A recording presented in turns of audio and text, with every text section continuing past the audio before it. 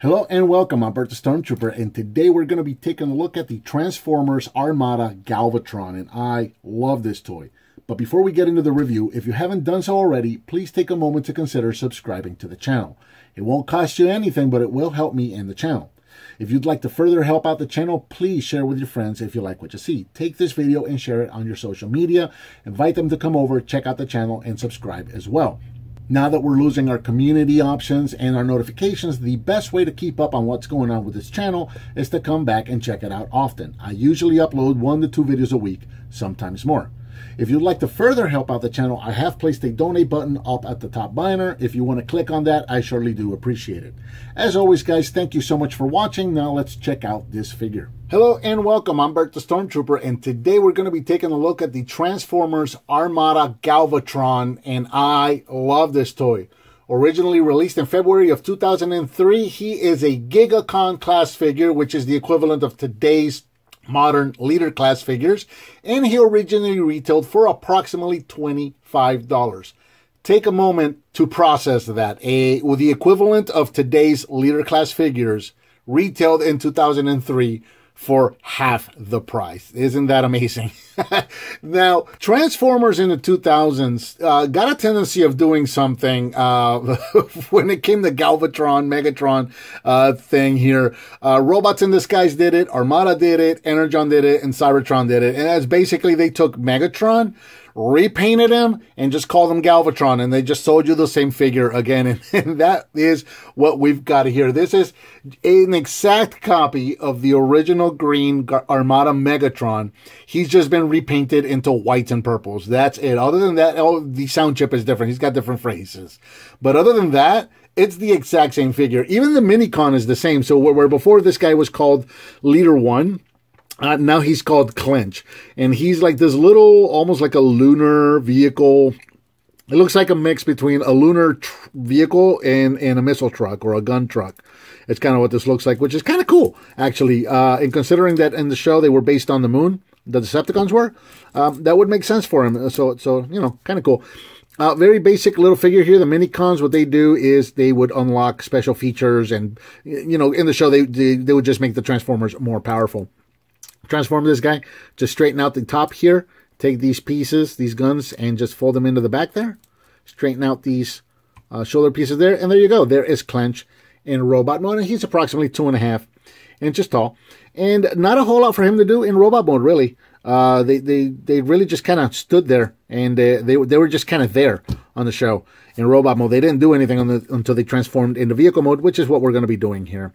He does have some weapon modes we'll be looking at here in a sec, but for the most part, you just need him to be a vehicle, and you can get everything you need him to be here in vehicle mode. So we'll set him off to the side for the moment, and we'll take a look at Galvatron himself. Like I said, he's just a straight repaint of the Armada Megatron, and he is an H-Tank. So here in tank mode, he is approximately 8.5 inches long. If you're looking at just the vehicle itself, if you want to go with the actual cannon, it's going to be about 10 inches long. He's about 3.5 inches tall. And he has got Minicon ports all over the place. This guy can do all kinds of stuff. So let's start here on this side. So we've got a button right here. If we flip that button, that's going to open these up. And then this is just 3 more Minicon ports where you can just take Minicons and just plug them in. So, you know, again, the more Minicons he has, the more powerful he is. So that's what that one's going to do.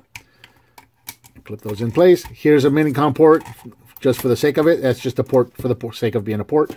So you can put yet another Minicon right there. There's one on the side here. You can plug somebody in there as well. Now, right here, this whole section is going to pop out, and this is going to open up. And this is supposed to be a Minicon jail, so he can capture Minicons and just kind of put them right here in jail. Now, the thing about this is that this thing was never really big enough for any Minicons. So you're not going to be able to close this thing and actually shove it back in there. That's the best you're going to get, is just kind of drive around with that thing open. But that's it. That's supposed to be the Minicon jail right there. So we'll go ahead and close that back up and put it away. Around the front here, if we move the cannon out of the way, we got these pincher claws right here. These are spring-loaded, and the whole idea there is that he could chase a Minicon and just kind of trap them with the claws, and then just kind of take them back, or you know, whatever. He just carry them off. So there's that. Here we have another Minicon port. This doesn't do anything either other than just kind of be there. However, this does flip, so if you have like a little jet minicon or something like that, you could kind of use it as I guess a launching ramp, or you can just peg 2 minicons on here as well. So you could do that. So again, more minicons, more power. So there's that one. Here's another port. You can add them there. Port. These don't do anything. Now, there is another feature right here. This is like a minicon capturing system right here. So what this does is this is going to come out. I'm actually trying to pull it out when it actually rotates down. Okay, so that rotates down, and then this ramp opens up, and then this claw, there's a little lever right here, and a little spring-loaded claw comes up. Now, the whole idea here is, again, we're going back into that chase scenario. He can be chasing after minicons and just kind of pull him up the ramp, and this guy's going to be a little too big. Let's do this. So he would kind of pull him up the ramp, and then once they were here, he could grab him with the claw, and he's got him captured. Now he can take him, with him and, make him be his minicon. So there's that. So there's another feature there. We'll put that claw away. Fold up the ramp and put that away. Now, we've got some more minicon ports up here at the top. So a couple of things here. Like I said, I did pick this guy up at my local collectors club meeting. So this guy, unfortunately, I got him for a really good price, and he's in really good shape. He is, however, missing 1 missile. This guy is supposed to come with 3 missiles. So you got 2 missiles back here, and you got this another missile for the front here. So let me see how I want to show this off, because this missile that is missing here, they look almost identical, but they're not. So let's do this. Let's show this off first. Let's show off these last 2 minicon ports. So there's a port here on the center on this hatch here. If you plug this guy in here, this is going to be an electronic feature. So now if we turn him to the side, we are going to get some firing sounds. And we've also got a light. And as long as the minicon is being held in place, he's going to keep shooting. Okay, so there's that one.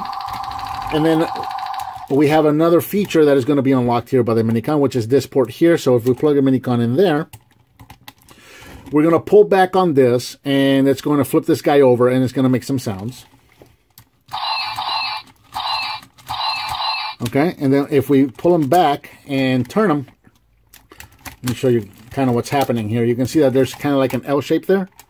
Okay, so if you could just kind of go back into the side, it's going to lock it in place. So now we've got these 2 missiles here ready to launch.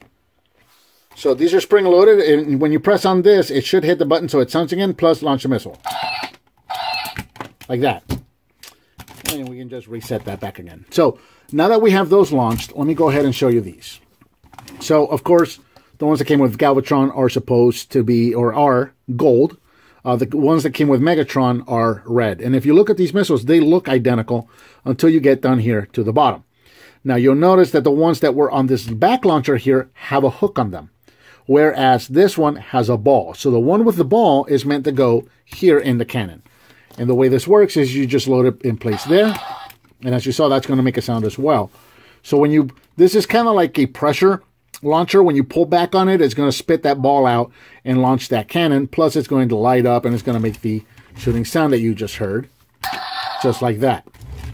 You can try and use these, but because that hook there is, it doesn't have a ball, it'll lock into place. But when it launches, that's as far as it's going to go. So I guess you can somewhat play with it, but you really kind of need this missile for the good solid launch. And again, I'm using the one from Megatron there. That's why it's red. There you go. Very, very nice missile right there. All right, so we'll go ahead and get these guys loaded back into place. And since we keep talking about Megatron, why don't we go ahead and bring him in for comparison. Here he is with the original offering of the Armada Megatron, so you can see what these guys look like together. And I've not done a review of this guy before. I'm reviewing this guy because I just picked him up at that collector's meetup. But my buddy Jason, Patriot Prime, just did a review of this guy recently. If you want to go check him out, he did a really, really good review on this guy. So you can see what those guys look like together. And then here he is with his Generations counterpart, also Armada Megatron. And I have done a review for this guy, so I'll put a link up here so you can see. I'll put a link up there for Jason's review, and then I'll also put a link for this one as well. So you can see what these guys look like together.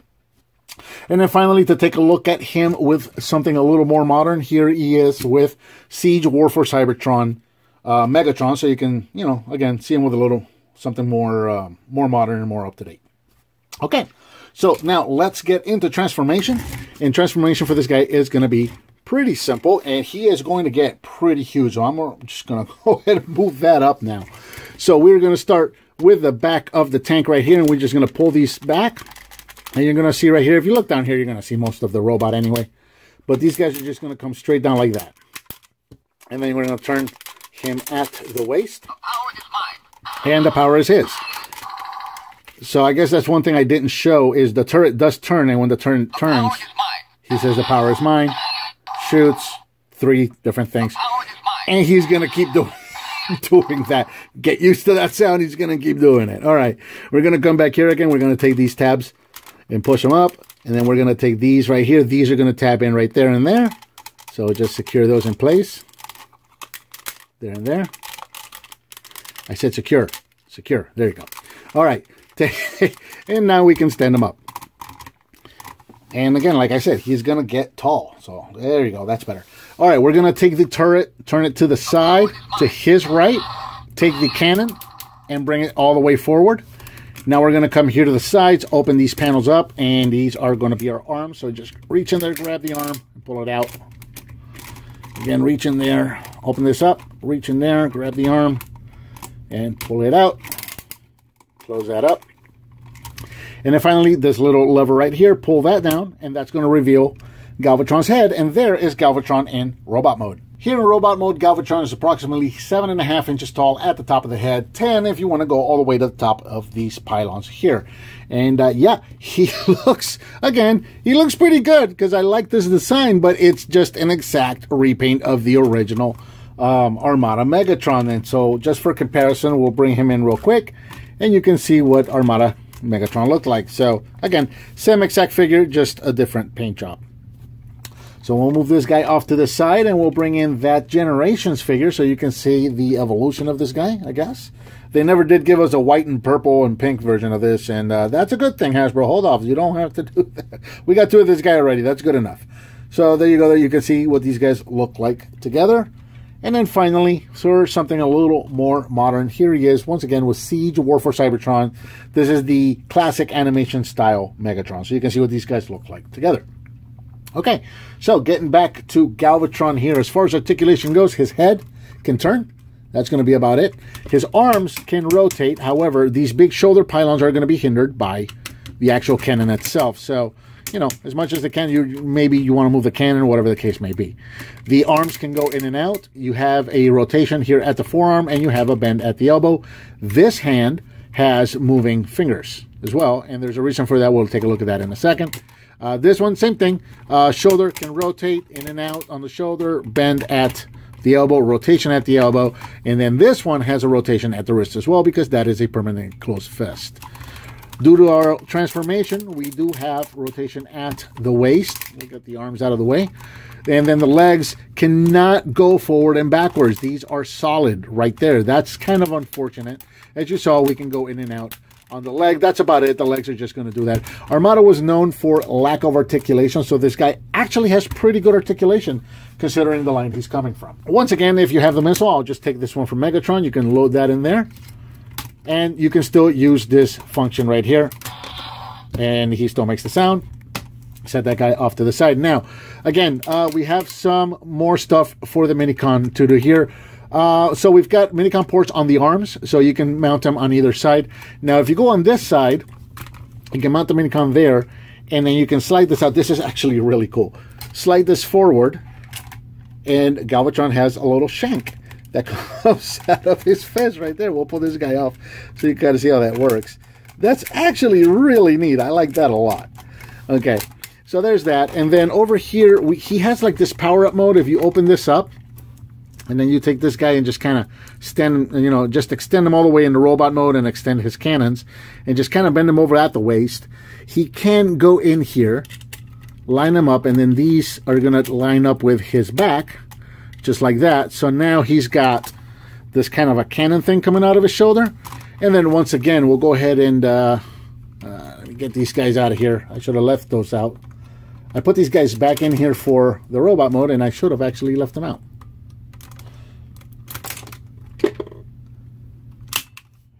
So I'll use these 2 plus the one that I borrowed from Megatron. So we'll have one that's off color. And so we're going to open this up. And if you look in here, it's kind of hard to make out, but right there and right there are a couple of indents where you can put these missiles. And this is really tricky. This really doesn't work that well. But this is meant to have all 3 missiles loaded in here. Like this. Good luck. Yeah, there we go. We'll put that one there. It's supposed to be able to hold the 3rd one. And it doesn't do it very well. But I would be remiss if I didn't show you. You know what? We're just going to do it with the 2. So the idea is that you can load those missiles right there. And he's had, yeah, shoulder missiles there, shoulder cannons there. That's not working. Forget that. Yeah, it's in the instructions, but yeah. And anyway, we're going to forget that happened. And then finally, one last thing we can do, we're going to take Clench here. I almost called him Leader 1. You can extend him straight out just the way we had him. And then if you look at his arms, quote unquote, you can see that he's got one with a fist right there. And then one that's really like nothing. It's kind of like a flat peg there. So what you can do there is move this one up, leave that one down. And this is supposed to be a handgun for Megatron as well. He's supposed to be able to hold that like a gun, just like that. And I guess that works well enough. But you know what I like to do? I like to put him back in his vehicle mode and then pop him right there. I think that looks the best. It's the same thing that I do with my Megatron. I keep him on his arm like that. I just think that looks better. And you know, it's kind of evoking back to G1 Megatron with his arm cannon. So I like that. Now, Megatron does have one final attack. This is his power-up attack, and unfortunately, the concept is cool, but it doesn't work that great. So the idea here is we're going to take Clench, and what he would do, if I remember correctly on the show, he would just go ahead and plug into the back right here. If I remember correctly, that's how he did it. So what we're going to do is we're going to take Galvatron's arms here, take him all the way up, and we're going to elevate the figure right here from the center, and it's just going to extend right there at the waist, and the whole turret is going to rotate around to the front, and we're going to move the cannon to face forward like that. And then we're going to close Megatron back up again like that. So now the idea here is that we have this little knob here. Make sure that he is all the way in. Yes, the power is his. All right, so we got him all the way close, and we got this little knob here. And what we're supposed to be able to do is turn this knob, and the turret will turn. And as you can see, it kind of tries to, but then it stops. Something is not catching, and this is very common on these figures. This just stops working. If I were to take the turret and rotate it, you'll see that the little handle, if you ignore the sounds, you'll see that the little handle or the little crank there is in fact turning, okay? But when you try to do it yourself, it just doesn't. It just does not work, which is unfortunate. Get it to catch it. See, nothing happens.